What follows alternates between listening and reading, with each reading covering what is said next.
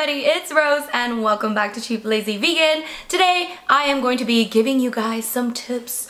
I'm going to give you some knowledge and advice on how to go vegan. If you guys are interested in going vegan, if you're thinking about it, then this might be helpful to you guys. By the way, do you like my dress? I bought this like years ago when I was, I think, in Cambodia or Vietnam. I love it. It's so comfortable.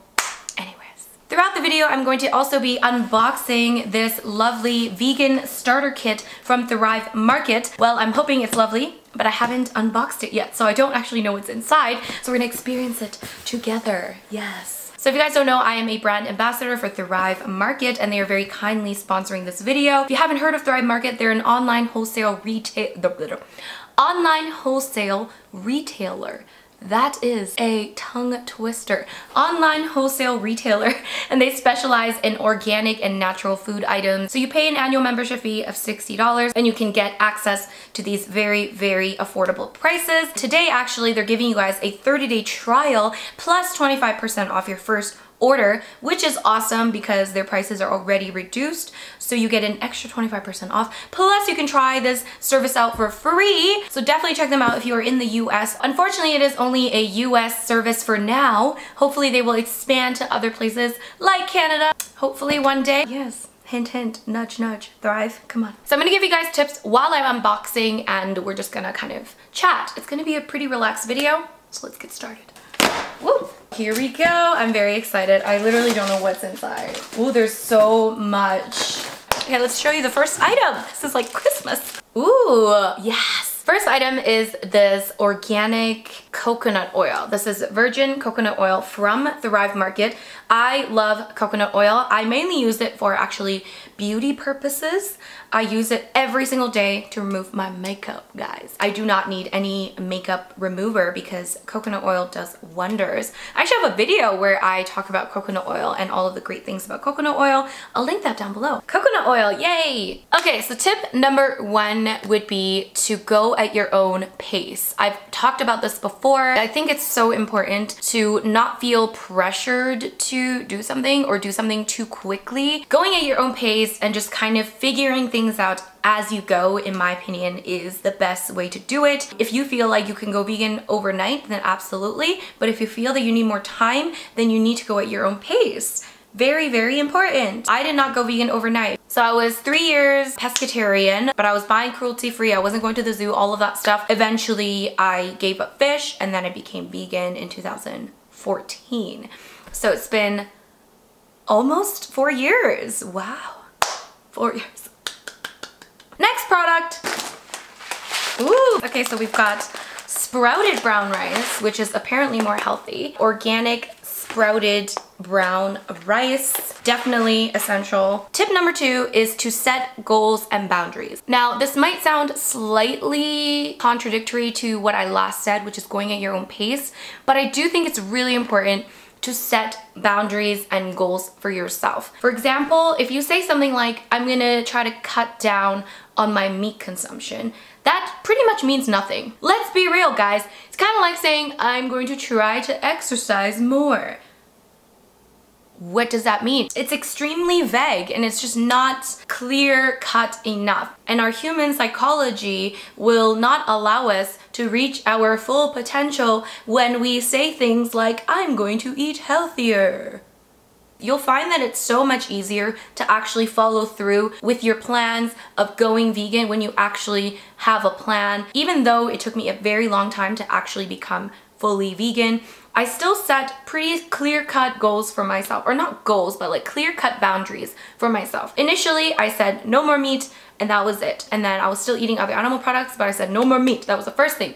And then afterwards, it was like no more dairy, no more eggs. But I was holding on to the whole fish thing for a very long time. Again, it's a very psychological thing. And then eventually I was like, okay, no more fish. And it was so much easier than I had imagined. So I think when you say like, I'm gonna cut down on fish, or I'm gonna cut down on meat, cut down on dairy, it still creates that idea in your head that you can still go out and get it. It's not allowing you to fully let it go, if that makes sense. Just kind of taking those steps, but having clear-cut boundaries, I think that's really, really important. All right, next product. What in the world? Kelp noodles. Oh my god, this is supposed to be like really healthy. I don't think I've actually tried proper kelp noodles. This should be interesting. I don't know, I've never actually tried it, but pretty cool. Kelp noodles. Kelp is actually really, really healthy for you. It's hot in here, guys. Don't mind if I sweat. Tip number 3 is to find a community or multiple communities. Humans are very social creatures, and I do think that this is one of the reasons why it's so difficult for most people to go vegan, because of the social aspect. And social isolation is probably one of the worst things that people could experience. And I'll go as far as say that we are actually more social than we are moral or ethical creatures. We are more likely to do things that are immoral but will still allow us to remain within our social circle or remain within social boundaries, rather than do something that is more ethical or moral but will take you out of your social environment. There are so many online communities.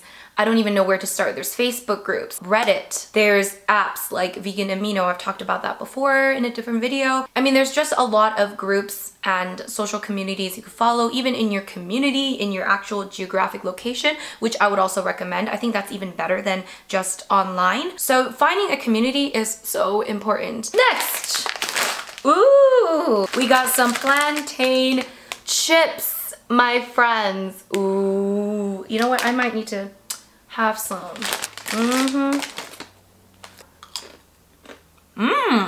It's not very sweet, but it's like super savory. It's actually so good. Oh my god. I thought it would taste like banana chips, but it tastes nothing like banana chips.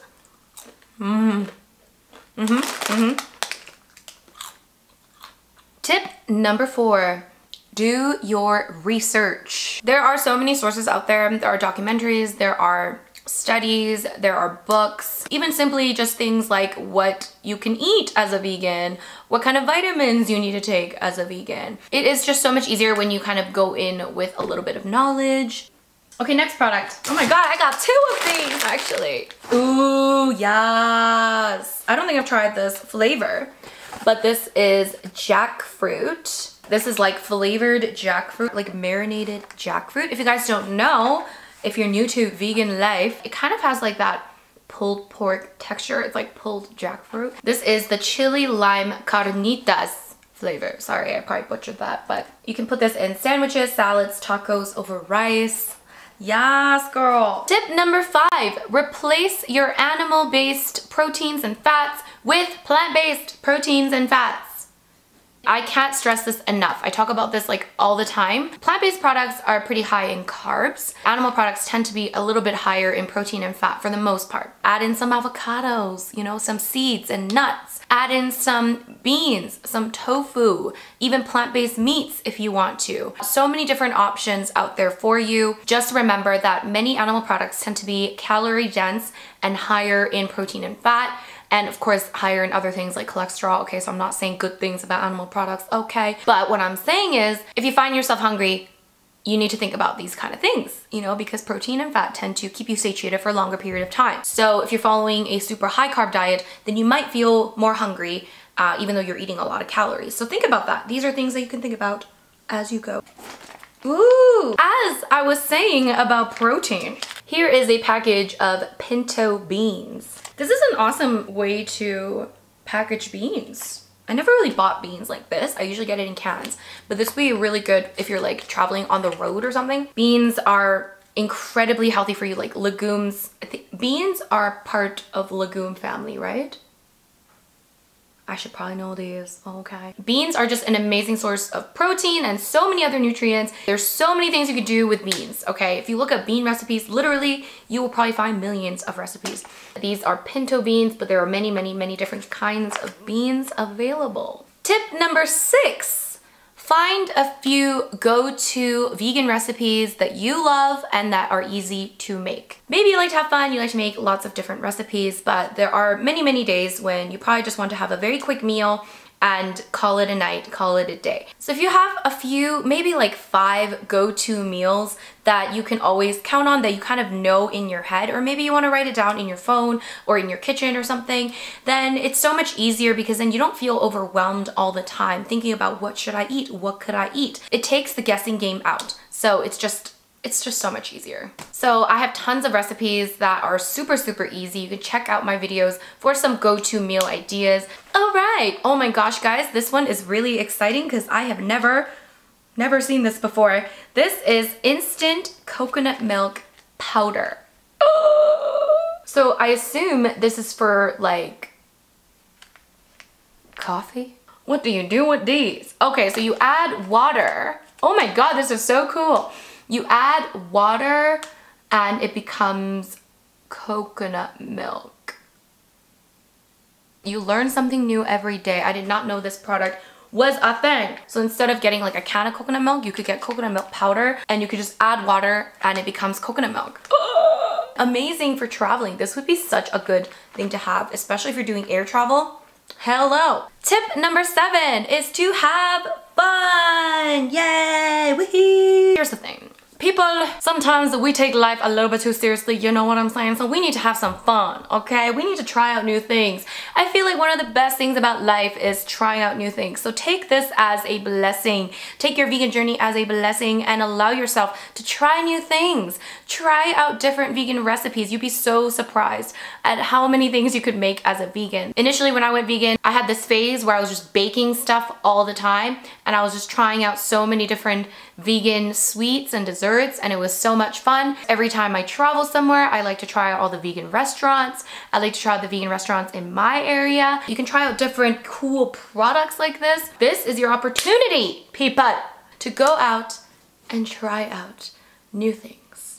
Next! Ooh, guys, okay. This is gonna be good. This is vegan jerky. If you saw my last Thrive Market video, I am actually trying out tons of like vegan snacks from Thrive Market, which are awesome, by the way. I'll leave the link to that video down below. And this brand of vegan jerky, I think I got a different flavor, but this one is smoked black pepper. This brand of vegan jerky, guys, is so good. You know what? I'm just gonna try it here too. I'm not like a fan of jerky. I've never been a big fan of jerky, but this jerky, I don't know, maybe because it's plant-based, but it is good. It's just so good. It has a very meaty texture. Whew. Tastes like jerky. If you miss jerky, there's another thing of pinto beans. This is a lot of stuff.